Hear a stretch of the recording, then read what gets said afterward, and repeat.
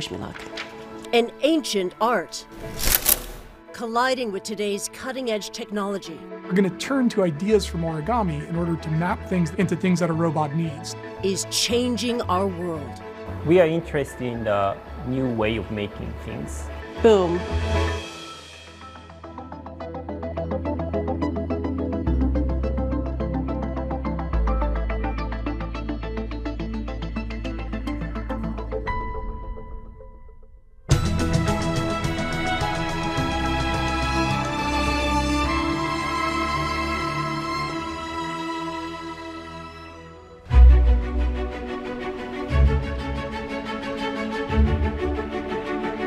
I'm on the hunt. It's a simple task. Pick out some paper for an upcoming origami lesson. Even though I don't know what I'll be making, I know I'll have to draw on creativity, logic, and perhaps a dose of innovation. For the origami artist, there are just so many options to choose from: color, size, and texture. And for the origami technologist, there are so many applications out there, all stemming from the art of folding.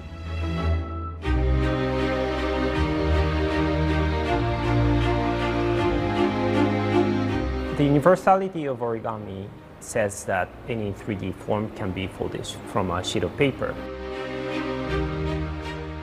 At its core, the art of origami is mathematical. Every crease creates a corresponding geometric shape. Make enough creases, and you have something completely new. If we find a mathematical description that accurately models origami in some simple ways, we can use that math to analyze and to design much more complex origami, things that we couldn't design relying on our own tuition.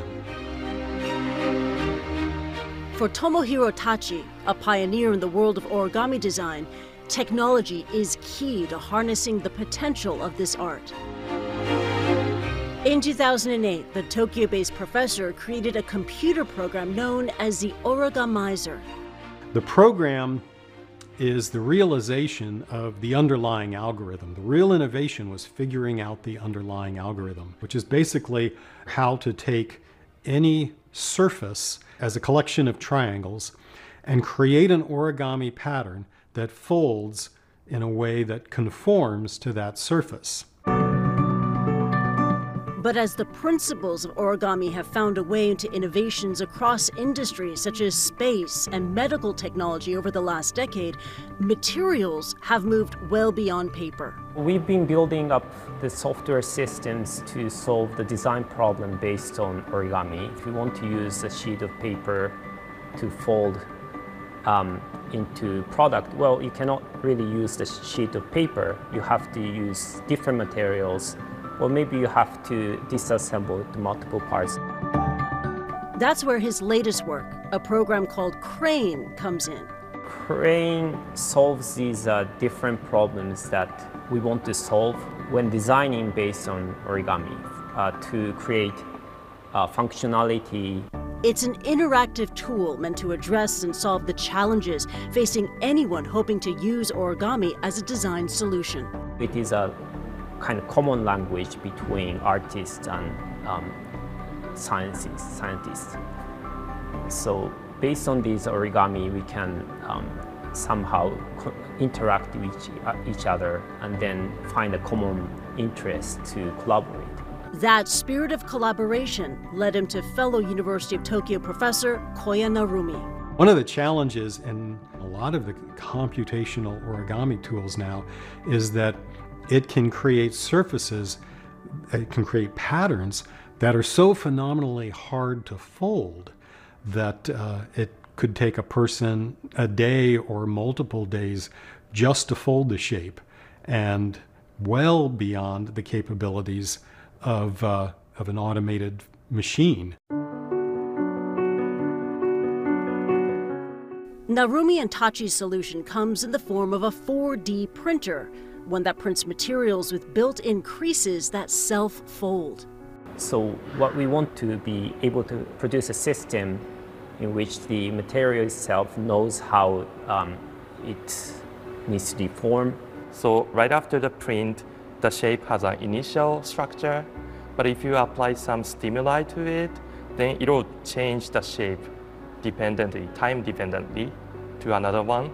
That is why we call this as a 4D print.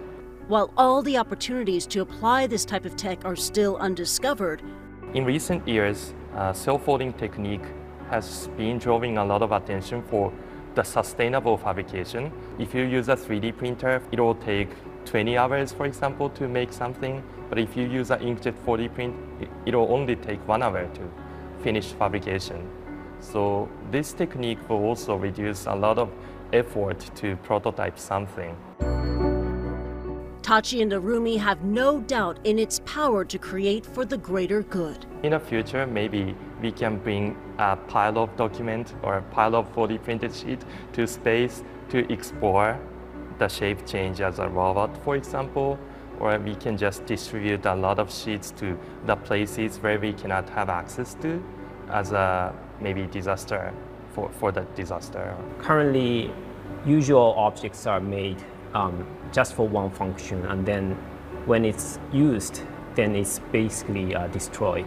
But if you can reshape the same objects and then make it into a different function, then you can reuse the material and then continue using it. So it helps this circular economy with this technology.